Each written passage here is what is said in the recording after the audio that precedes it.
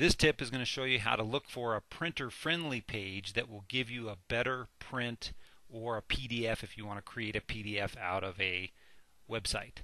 So here I've picked 5 different sites. Here is the Yahoo News site, and if I print this as is, I'm going to get all this stuff on the side, all the stuff on the top, everything.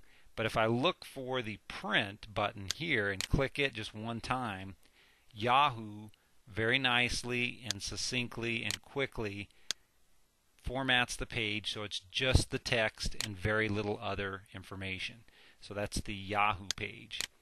Now here is the New York Times, and I'm on an article in the New York Times. They also have a printer-friendly page right here. So as on the Yahoo page, the print is right up towards the top of the article. Sometimes you'll find it at the very top. Sometimes you'll see it on the side, as here at the New York Times.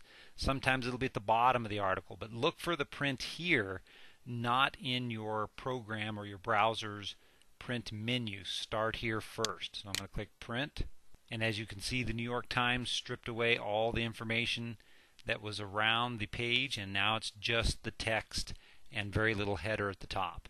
Now here we are in the Time Magazine Online edition, and towards the top of their article you'll find the little print button here, and if I click it, just like Yahoo News did and New York Times does, it reformats the page nice and easy to print. And then lastly we'll look at Reuters. Reuters has a print option over here on the right hand side for an article, and again it'll strip out all these ads. So if I click Print, it actually created a pop-up of that article, and there it is, nice and succinct, easy to read and easy to print.